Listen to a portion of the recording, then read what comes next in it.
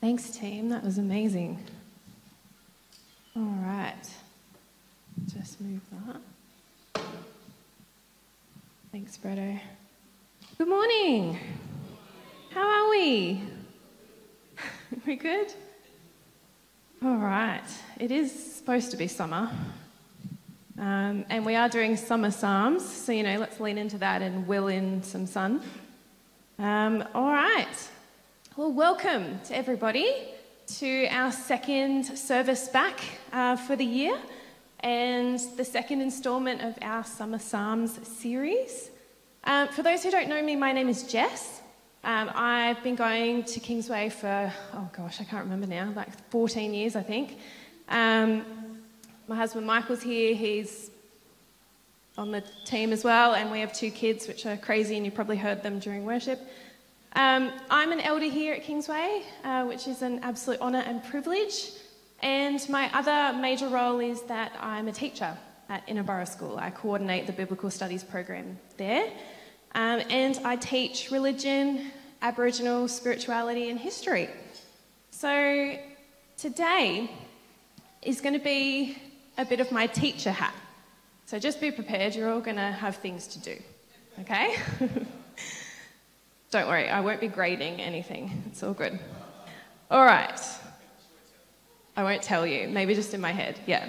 All right. So on that note, today's going to be a little bit different because today is actually Aboriginal Sunday. And the other name for that is the Day of Mourning. This day falls on the Sunday before Australia Day and has done every year since 1938. Now today, we're going to be learning a little bit about the history of Aboriginal Sunday. So that's my history teacher hat.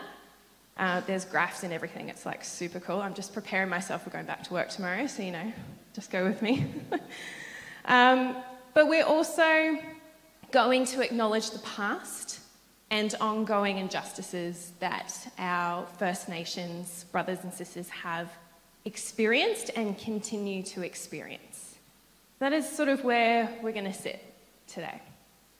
Then we're going to spend our time together going through 3 what I call movements. So it's going to be sort of 3 sections and 3 little sort of activities that we're going to be doing. The first movement we're going to do, which is up here on the screen, so the first one is a movement of lament.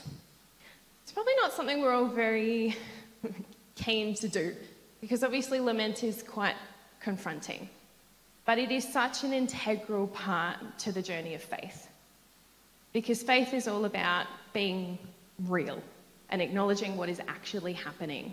Faith is not fairyland, as some people often cynical people think that faith is about, denying the realities of the world. But in my opinion, I think faith is actually about acknowledging what's really happening, and lament is a really important part of that. So we are going to participate in some, I'm going to invite you to participate in some lament today.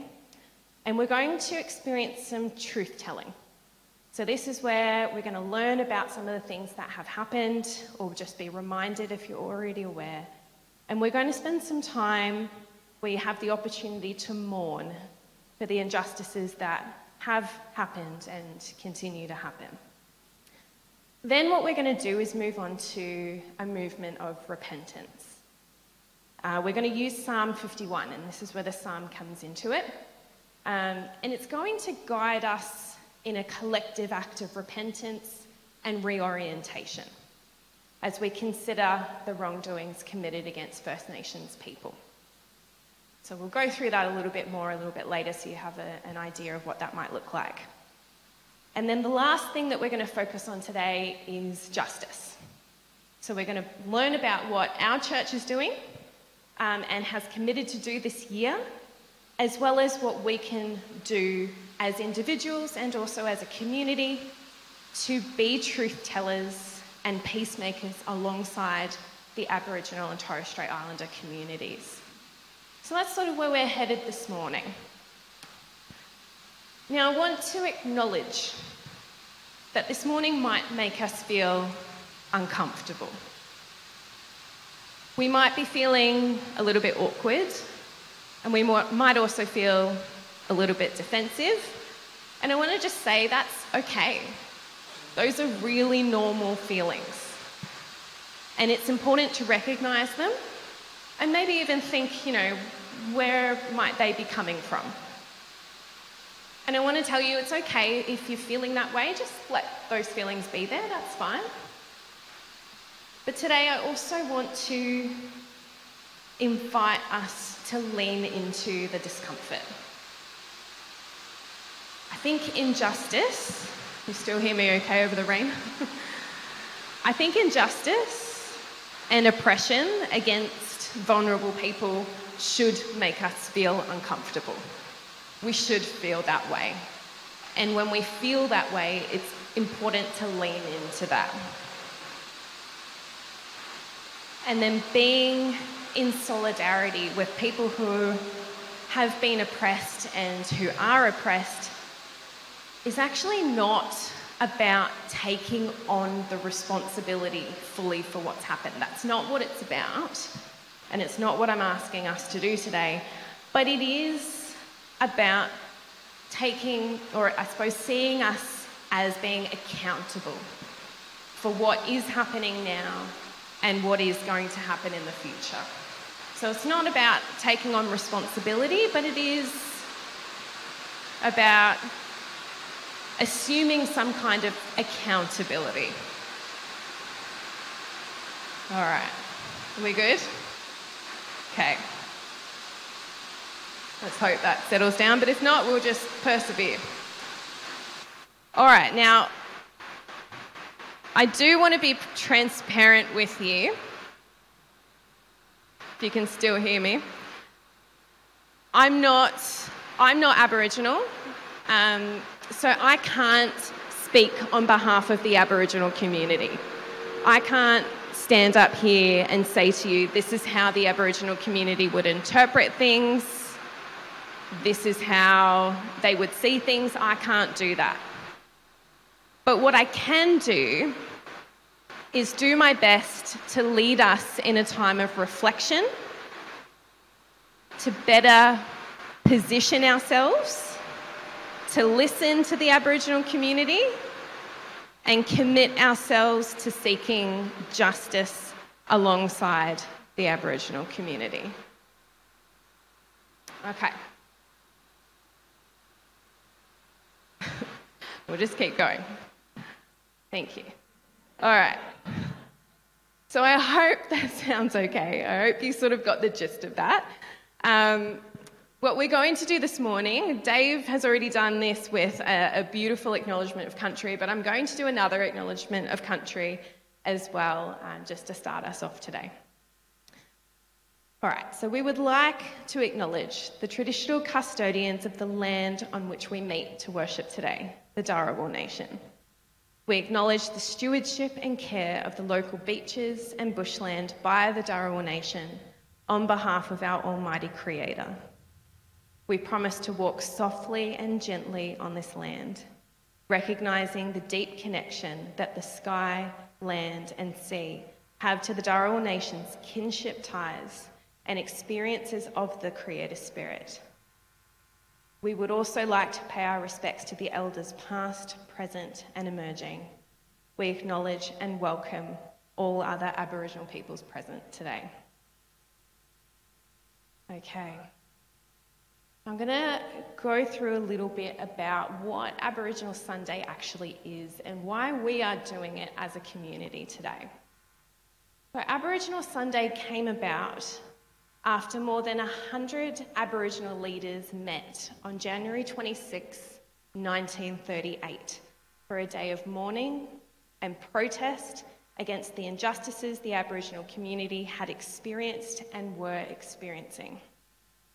It was one of the most important civil rights events ever held in Australia. In the early afternoon, the 1938 day of mourning and protest silently marched the Australian Hall in stark contrast to the celebrations being held outside. Organised by the Aborigines Progressive Association and the Australian Aborigines League, some of the greatest Aboriginal leaders of the 20th century marked 150 years since the invasion of their lands and issued a 10-point plan demanding equal rights as citizens, an act that would take another 30 years to come about. The participants used the back door to enter the building. They weren't allowed to enter in the front. But once inside, they aired their grievances and put forward their plan. I'm going to show you a video of the late Aboriginal elder, Uncle Jack Charles. He's going to read out the memorandum that was presented on the day of mourning in 1938. And I just want to make a little note for anyone here who is Aboriginal or Torres Strait Islander, this video does contain the image and the voice of a person who is deceased. Let's just watch this to get an idea of what happened on that day. And that was Uncle Jack Charles just doing a reading of the memorandum that was presented on that day. Now, the leaders there on that day included William Cooper, an Aboriginal Christian leader from the Yorta Yorta Nation, who advocated on behalf of the Aboriginal community, who were exempt from government funds and pensions, including during the Great Depression. William Cooper established Aboriginal Sunday, which would occur on the Sunday prior to January 26, to call for Christian churches to stand alongside the Aboriginal community and to stand against the injustices being experienced. And as a church and a Christian community, we today are responding to that call. Justice is not just a focus here in Caringbah, but it's also one of the core values that defines who we are as a whole church. And if you're not aware, we are one of 3 major churches. Here at Caringbah, there's a community in Janali, and we also have a community in Phnom Penh in Cambodia.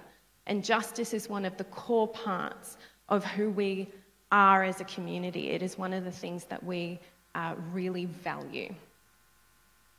And here at Caringbah specifically, we are committed to listening to the voices and learning from the stories of the past, especially of those who are experiencing injustice. And we are committed to listening to the voice of God and the move of God expressed through our local communities, to hear God's call, to follow his lead, to seek justice, love kindness, and be humble, as the prophet Jeremiah wrote. It is our goal to be intentional and focused on where we can come alongside, support, and advocate for those experiencing injustice this year. And so this leads us to our first movement this morning, which is a movement of lament. Now, the purpose of lament, or mourning, as you could also understand it, is to recognise struggles and suffering, to acknowledge that the world is not as it ought to be. One of my favourite authors, Rabbi Nahum, he's a Jewish author, and he writes this amazing description of lament, and I'll just read that out to you now. Listening to people who have suffered oppression inevitably leads to mourning. Mourning the many lives lost, scarred, traumatised, and continually thwarted. Uprooting oppression in our society requires a process of truth and reconciliation that begins with acknowledging the enormity of the loss suffered by oppressed people, an acknowledgement that starts with listening and mourning. So this morning, I'm going to invite you to participate in some truth-telling and listening this morning as we consider the injustices committed against First Nations people in Australia throughout our history. We're going to listen to another video just now, and it's an Aboriginal lecturer by the name of Colin Jones. He's going to talk about the so-called Aboriginal problem that was part of a government policy called the assimilation policy. We're going to learn a little bit about that just now. A pretty confronting story, an account of something that actually happened in Australian history. And it's just one aspect of the suffering and humiliation enforced on First Nations peoples. And I'm just going to go through a brief history this morning, just to get us reminded of some of the things that have happened. Okay. So between 1788 and 1837, Aboriginal peoples are removed from their land. They're often enslaved or relocated without consent. They experience foreign diseases and often acts of violence, including some communities being massacred for control of their land. In 1869, the Aborigines Protection Act allowed government workers to remove any child from their family and transfer them to a reformatory school where they were forced to become Christian and learn the ways of the British. Their families were banned from seeing them, and if a family tried, their child was moved interstate. In 1901, the White Australia policy saw Indigenous Australians excluded from being counted in the census. They weren't allowed to vote. They couldn't receive pensions. They were not able to be employed in most industries. They weren't allowed to enlist in the armed forces or receive any kind of allowance, including maternity allowance. And over the next several years, Aboriginal children are consistently removed from their families without their families having any say in the matter or even knowing where they're going. They're placed on reserves and often put into homes of white, wealthy families to become domestic servants and farmhands. In 1937, the Commonwealth introduces the assimilation policy with the intention of breeding out the blackness in Aboriginal communities. This policy also allowed Aboriginal people to integrate into white society, but only if they fully denied their Aboriginal heritage. And after all of that comes 1938, the first day of mourning, to protest all of those injustices and breach of human rights against Aboriginal peoples, and to demand equal rights and full citizenship. It took until 1967 for a referendum to be held, allowing Australian people to vote, non-Aboriginal people, to vote on whether or not Aboriginal communities were allowed to be counted within the census, to be counted as actual human beings and members of the Australian population. Over 90% of Australian people voted yes. And so it was at that point was the first time that Aboriginal people in Australia were actually considered Australians. It took until 1969 for the laws allowing the removal of Aboriginal children from their homes to be repealed. And the next several decades saw Aboriginal peoples fighting for land rights and access to land and ownership of sacred lands which had been taken from them. In 1999, the Federal Parliament passed a motion of deep and sincere regret over the removal of Aboriginal children from their parents. There are ongoing attempts by Aboriginal leaders to bring about reconciliation with the government and to be recognised and consulted on issues that concern the Indigenous communities, but it is an ongoing battle. In 2005, National Sorry Day was established, and reports were released stating that approximately 37% of Aboriginal children were taken from their families between 1910 and 1969.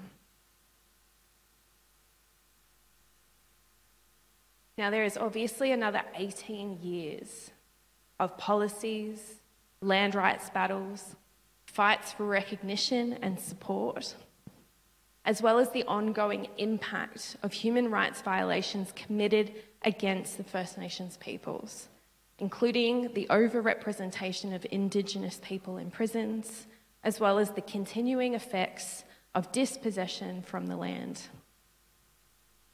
And I would encourage you to learn and research about this part of the history. It is confronting and it is horrifying, but it's an important part of recognising and listening to what has happened and how it continues to impact Aboriginal communities to this day. I do hope that after hearing all of this, you can understand why a time of mourning is so important.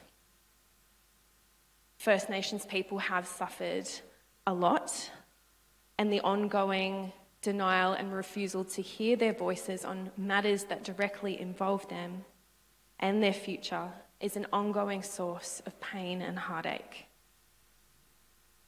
But it's important to know that with mourning also comes wisdom.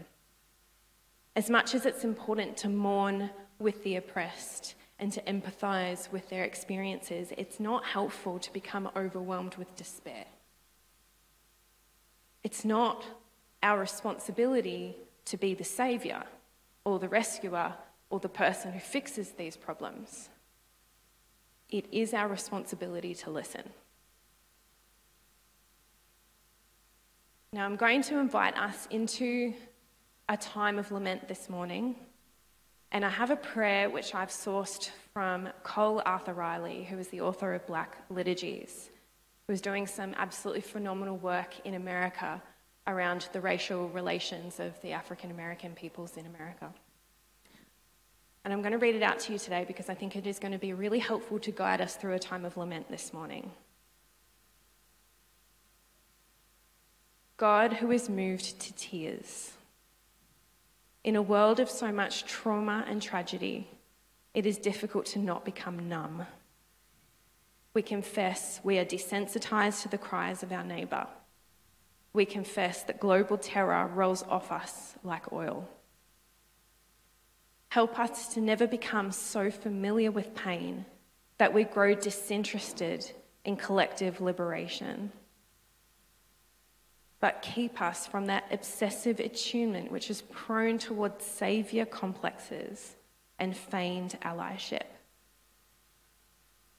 Lead us into a kind of solidarity that reminds us that in pausing to bear witness to suffering, we do not centre ourselves as the rescuer. We do not become the voice. And free us from the responsibility to feel every pain at once. Help us to discern our capacity for solidarity, for lament. Help us to learn when to stand and when to rest, and allow others to do so, remembering that our activism is shared among a collective. We are not alone. I'm going to give us some time now, about 5 minutes, just to get into some small groups, just the people around you. We've got a copy of that prayer on paper that these wonderful ladies are going to hand out to each of us or each group. And just spend some time together in prayer. You can pray this prayer if you would like to, or talk about the elements of the prayer that you find helpful. And it would be wonderful if you feel okay to do so, just to pray a prayer of lament and mourning to God for what has happened and continues to happen to his people. I'll give you some time to do that, and then I'll come back and we'll continue on with our next movement. I hope that was a helpful time of reflection and discussion and prayer for you. I think it's helpful to be given some time to actually just process that and share our thoughts on that and just consider things from a different perspective. Now what we're going to do is to move on to our second movement. And this is the movement of repentance. Now, repentance can be an uncomfortable word in relation to the injustices committed against others. And there's often an attitude of, that wasn't my fault. I wasn't involved in that. I had nothing to do with it. I think many of us often think of repentance simply in the context of blatant and explicit personal wrongdoing, a personal thing that you've done, and we need to go to God for repentance. But repentance actually means a lot more than that. In the New Testament, the idea of repentance, it actually means changing of the mind. It meant, in its context, recognizing the current reality as being broken and in need of repair. And it meant posturing or turning oneself towards the path of restoration.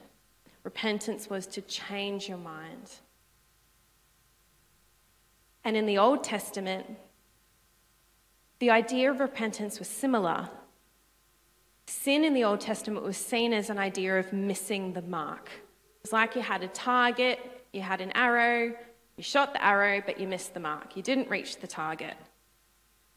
The target was the way that God wanted Israel to live and treat others.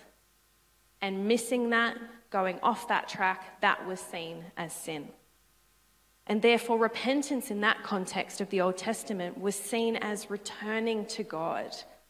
The word up there, teshuvah, it means return to God. So it's this idea of going back to the covenant, back to God, back to the ways of God, and then trying again.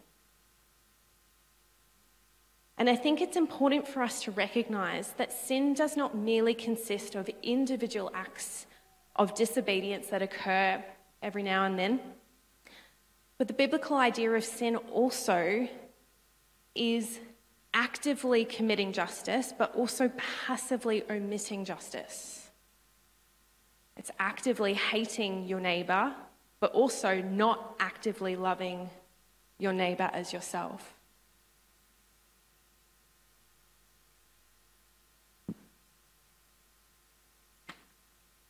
And in other words, I think sin in our context can be understood as the injustices that occur from the results of a broken system that failed to treat each human being as equally worthy of love, care, of value, nurturing, and autonomy. I find that this is my most helpful way of understanding sin. It is the effects of the systems that seek power over others.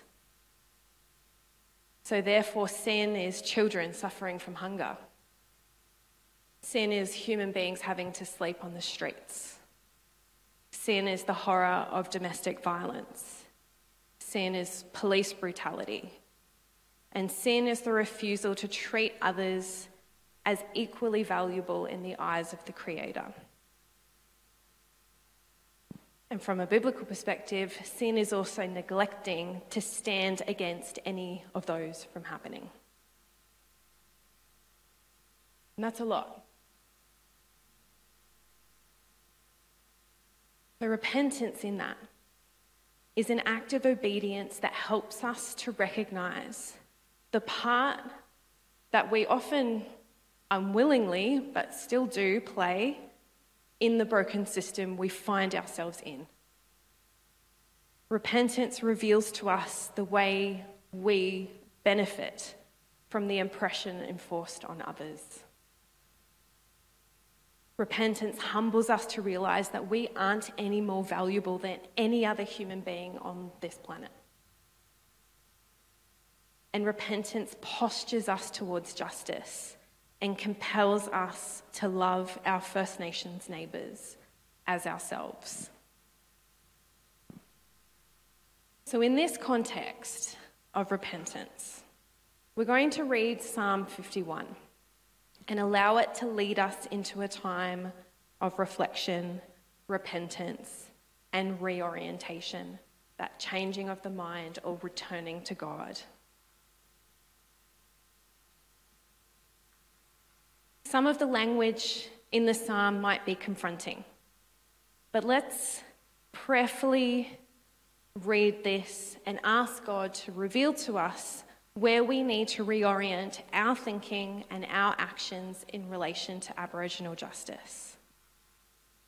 Now, in the reading of this psalm, I've purposefully changed the language from a personal I or me to a collective we and us. Because I want us to see this movement of repentance as a collective, communal act of reorientation towards justice. As Cole Arthur Riley said, we're not alone. Justice is something we work towards together. And that is the case with this movement of repentance. It's not about taking on personal responsibility, but it is as a community taking on accountability and going, we are going to enter this time of reflection to just be aware of the part we play, because we do play a part, whether we want to or not, whether we like it or not, but that is the reality. We all benefit from dispossession. And so it's important for us to be aware of that and spend some time reflecting on that. So I'm going to read out this psalm. Maybe just close your eyes and just listen. And if there's parts of it that you feel jump out to you, just sit with that for a minute. And then we're going to have another time of just discussion and reflection before we move on to our final movement. Have mercy on us, God, according to your faithful love. Wipe away our wrongdoings according to your great compassion. Wash us completely clean of our guilt. Purify us from our sin, because we know our wrongdoings. Our sin is always right in front of us. We have sinned against you, you alone. We have committed evil in your sight. That's why you are justified when you render your verdict, completely correct when you issue your judgment. Yes, we were born in guilt, in sin from the moment our mothers conceived us. And yes, you want truth in the most hidden places. You teach us wisdom in the most secret place. Purify us with hyssop, and we will be clean. Wash us, and we will be whiter than snow. Let us hear joy and celebration again. Let the bones you crushed rejoice once more. Hide your face from our sins. Wipe away our guilty deeds. Create a clean heart for us, God. Put a new, faithful spirit deep inside us. Please don't throw us out of your presence. Please don't take your Holy Spirit away from us. Return the joy of your salvation to us and sustain us with a willing spirit. Then we will teach wrongdoers your ways, and sinners will come back to you. Deliver us from violence, God, God of our salvation, so that our tongues can sing of your righteousness. Lord, open our lips, and our mouths will proclaim your praise. You don't want sacrifices. If we gave an entirely burnt offering, you wouldn't be pleased. A broken spirit is our sacrifice, God. You won't despise a heart, God, that is broken and crushed. Do good things for Zion by your favor. Rebuild Jerusalem's walls. Then you will again want sacrifices of righteousness, entirely burnt offerings and complete offerings. Then bulls will again be sacrificed on your altar.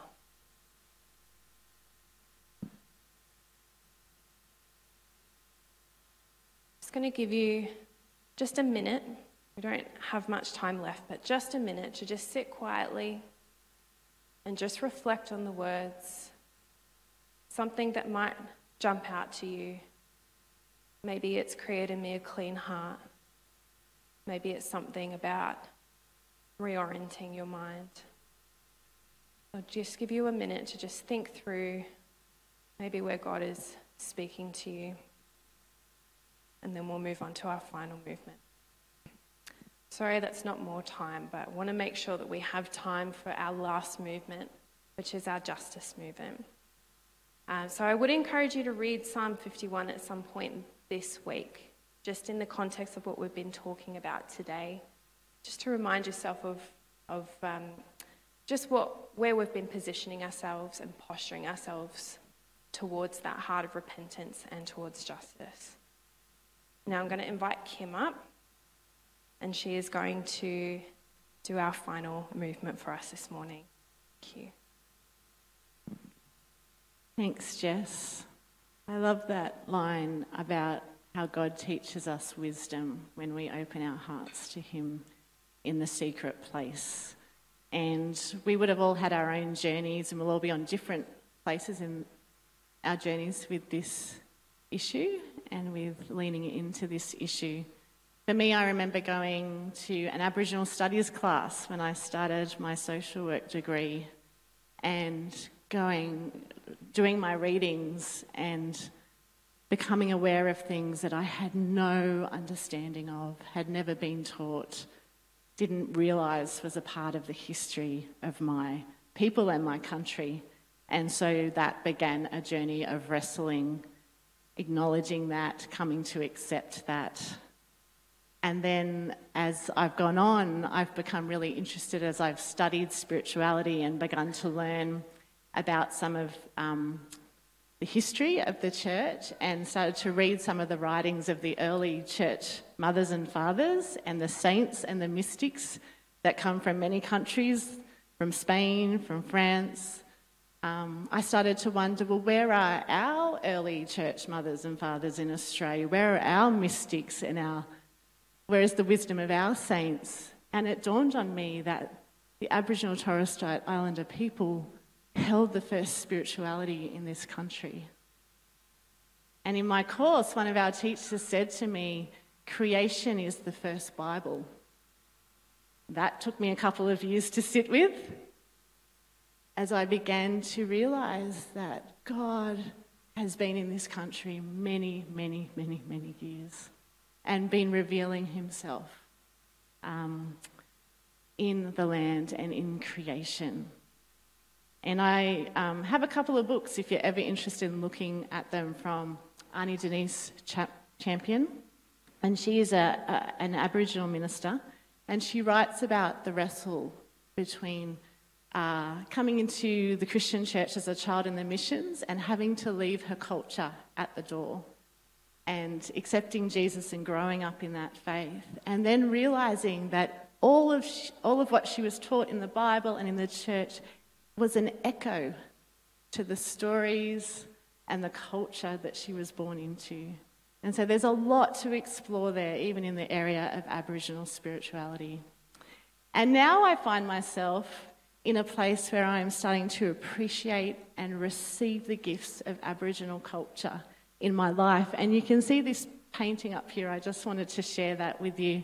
Meaco is a friend of ours. Some of you know her, and she's in recent years got in touch with her own Aboriginal heritage, and she's an artist and began to do paintings. And so I was doing some mentoring for her, and in exchange she agreed to do a picture of our family values, a painting for us. So I gave her some writing about our values as a family, some words that we'd been given, some key scriptures. And this was the gift that she gave back to us. And I can tell you all about that, but it hangs in our lounge room now. And so I'm starting to benefit from the richness of Aboriginal culture. So I'm really here just this morning to tell you a little bit about our partnership with Common Grace. A couple of years ago, we began as part of our Beyond Mission Giving to partner with Common Grace. And they really work with Christians in Australia around issues of justice, and they have 4 focuses. One is First Nations people, one is creation, one is people seeking asylum, and the other is domestic violence and violence against women. And we kind of got off to a slow start, but this is something that we're hoping this year to engage more with as a community, not just as some of us as individuals, in leaning into these issues of justice. So what can we do? What can we do as a community to respond to all that we've sat with this morning in practical ways? So you can go and check out the Common Grace website, and there's so much information on there for you to follow on with anything that you've heard Jess share this morning. Books like the ones I bought, films. Mum and I went to see The Drover's Wife last year. It's not an easy film to watch, but again, it's another opportunity to engage. On the 25th of January, the night before Australia Day, there's 2 opportunities for us. One is an online prayer service called Change the Heart that is facilitated by Auntie Jean Phillips, and she calls the nation to prayer. And we engaged with that last year and it was a really powerful time. This year, though, we as a family have decided to go to the local, our council is putting on a Sutherland Shire sunset cultural ceremony at Burnham Sanctuary from 5 to 8 p.m. So we're going to head down there if anyone wants to join us. And this is an opportunity just for us to engage with culture and to hear Aboriginal elders share story and culture, and to stand with them as they recognise the significance of this day for their people. So that's a couple of opportunities for you. Other actions to consider is to join the Voice and Justice Pledge that Common Grace are encouraging and inviting us to be a part of. So there's a 2-minute video we're just going to watch. So we have that once-in-a-generation opportunity with this upcoming referendum. And I was so encouraged to learn that 90% of Australians voted in the last one. Yes. So we will hear more about that this year. But you can sign up to pledge and stay informed on the issues with Common Grace, and there's also an opportunity to give directly to the justice work they're doing in this area through their website. That was a lot of information, but we will put it all in the email that follows up the service, and you can find it all on the Common Grace website. We're going to finish this morning by joining together in a prayer. But I did want to just offer the invitation, if justice is something that's particularly on your heart and you would like to be part of a small group of us helping to facilitate our community to lean into these issues, Jess or I would also love to hear from you, or love for you to come and have a chat with us. So I'm going to finish with a prayer for January 26th. If you'd like to pray along with me, you can. I'm not sure if that's a bit small. So feel free to pray along with me or to say an amen at the end. But this prayer was written by Reverend Catherine Rayner, and it's a prayer for January 26th. Creator God, before you, our Creator, Redeemer and Sustainer, we remember that we stand on holy ground. We acknowledge the stories of this land. We acknowledge the peoples of this land. We acknowledge the law of this land. And we acknowledge the languages of this land. We acknowledge that this land and her peoples are in need of healing. Give us compassion to hear and to feel the pain of lives torn apart, to hear and feel the pain of land that is damaged and mistreated, sold to the highest bidder. Give us conviction to name where we benefit from the dispossession of First Peoples, to see where injustice has taken hold and to not look away. And give us courage to listen, to see, to feel, to name the pain, the loss, the theft and the resistance. May we be inspired by truth tellers, justice seekers and peacemakers in every age. Turn our inaction into action. And we pray this in the name of Jesus Christ. Amen.